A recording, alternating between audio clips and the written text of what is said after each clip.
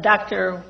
Huang brought up the subject of social equity, and since he did, I would like to call to your attention this rare and hard-to-get report of the Texas Dental Association, December '08, so recent, and in it they talk about the endemic tooth problems, decay, and other poor oral health among low-income people in Texas specifically.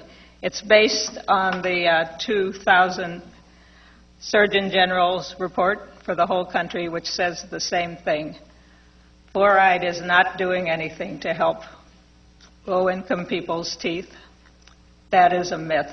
Mr. Moncada was talking about the MSDS sheets for fluorosilicic acid that we use as opposed to natural forms of fluoride, and he need go no farther than to the website of the vendor, Lucier Chemicals. That's LCILTD.com.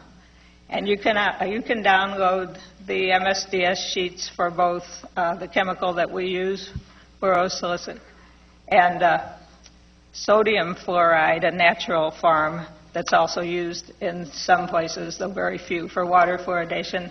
They're both nasty, and it's not easy to tell by reading those MSDS sheets which one is the worst. It facilitates the uptake of lead. My name is Neil Carmen with the Sierra Club, and I'm very concerned about the report that the city issued. I found that there's numerous omissions. Hydrofluorosilicic acid is an extremely dangerous and deadly chemical that's used in Austin. There was no mention, for example, of the material safety data sheets of how dangerous this chemical is. Number two is the fact that hydrofluorosilicic acid is also one of the most dangerous chemicals transported in Austin if there were to be a serious accident and a breaching of the container on the highway or the city streets. And a lot of people don't know the hazards associated with a spill and a breaching of one of these tankers that goes right through the city of Austin and to the treatment plants. The chemical used in the artificial water fluoridation by the city of Austin contains other toxic chemicals such as lead, mercury, cadmium, and arsenic. We don't even know all the chemicals that are in it. So this is not a single chemical. It's a smorgasbord, a toxic cocktail of very harmful chemicals. Artificial water fluoridation chemical used by Austin is classified by the Environmental Protection Agency as a hazardous waste.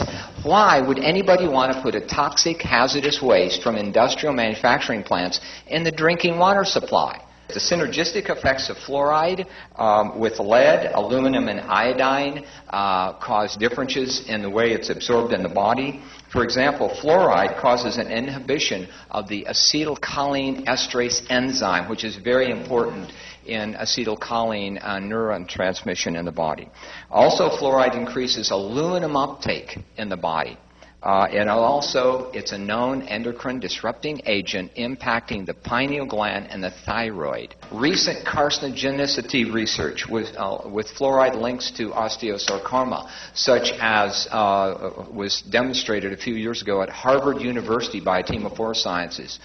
There was no mention of new research just out this year linking fluoride to osteosarcoma. Fluoride dose from the drinking water is not controlled or evaluated by the city. Fluoridated drinks and foods, there's hundreds of beverages and foods sold in Austin every day that contain fluoride, or they're made with fluoridated water. In 1990, according to a review I read, there were 220 drugs, prescription drugs containing fluorine. There's enough fluoride in a tube of toothpaste to kill a child. There's been no epidemiological study in Austin to evaluate the effects of fluoride. I think if you're going to want to look for whether there is or are not adverse health effects, you would need to do an epidemiological study. The city didn't mention anything about the fact that fluoride is bioaccumulative poison.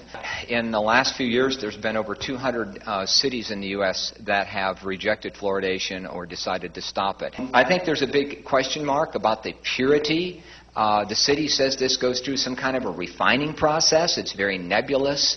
There's a lot of skepticism that it's really not refined. If it was refined, why would you find other impurities such as lead, mercury, arsenic, cadmium, and so forth? Overall, the city's review doesn't deserve a passing grade. When I taught up at the university, I graded hundreds of papers by students. This paper would not pass an undergraduate course in the biological sciences, in my opinion. 1 milliliter of toothpaste would be a really big glob of toothpaste. I think it's about twice as much as you'd use. And that would be about as much fluoride as is in 2 of these water bottles of Austin City water. So if you're not comfortable eating a big dose of toothpaste, you shouldn't be comfortable drinking about twice this much Austin tap water. It's an active city. We have a lot of cyclists and bikers, runners. People drink a lot of it. Just because the concentration is low, we drink a lot. A low dose of something bad that we drink a lot of is going to build up. It's not good for you. Now, Doctor, you like the CDC website. I like that website, too. It tells us a lot of good stuff.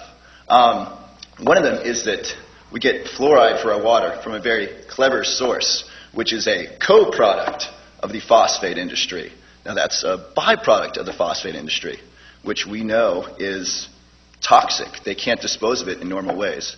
Doctor, would you knowingly consume a toxic substance that is too toxic to be thrown away in a trash can?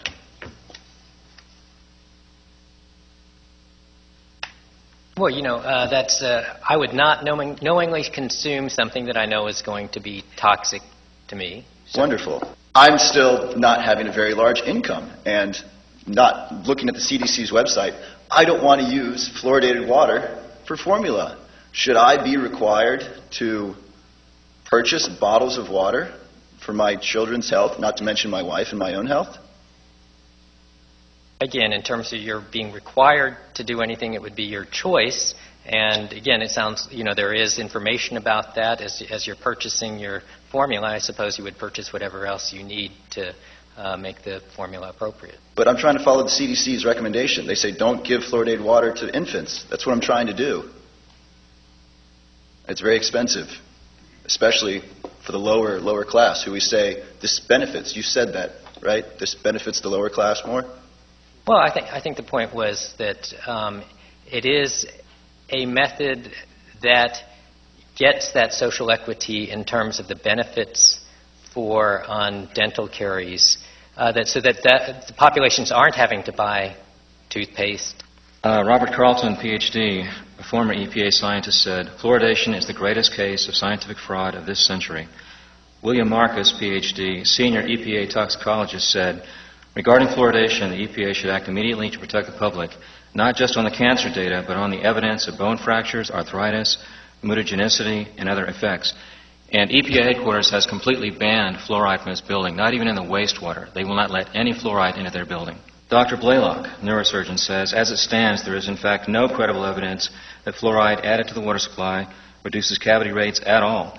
And several studies have convincingly demonstrated that the incidence of cavities is actually higher in fluoridated areas." Dr. Dean Burke, former chief chemist of the National Cancer Institute, and Dr. John Yamionis said they compared 10 cities, 10 fluoridated, 10 non-fluoridated, and they concluded that the death rate in the fluoridated cities is 10%. There's a 10% increase in cancer deaths following the first 13 to 17 years of fluoridation. Dr. Wolfgang Klein demonstrated that cells exposed to 1 part per million fluoride exhibit a 50% reduction in DNA repair enzyme activity. And if the DNA damage is in the reproductive cells, it transfers to children. We're transferring DNA damage to children by putting 1 part per million fluoride in the water. Chinese research showed that the number of children having IQs below 70 increased as much as 21% in fluoridated towns. They did several tests on fluoridated versus non-fluoridated cities. The number of highly intelligent children was decreased, and the number of severely impaired children was increased with fluoridation. 90% of Europe does not fluoridate. As far as social equity, the poor are unaware of the dangers of fluoride. They do not have the money to buy the expensive filters, That is not social equity. It's putting this damage on the poor. I started speaking to City Council in February of this year about fluoride versus organic gardens and how it's really impossible for us to have organic gardens in Austin if our water's full of fluoride. And I find it ironic that the Clean Water Act was passed, I believe, in 1972, and that our citizens were bamboozled in believing that this particular fluoride would be good for their teeth. I seriously doubt that when the referendum was being pushed back in the early 70s, whether people were told then that this fluoride was going to be coming from the toxic phosphate fertilizer industry.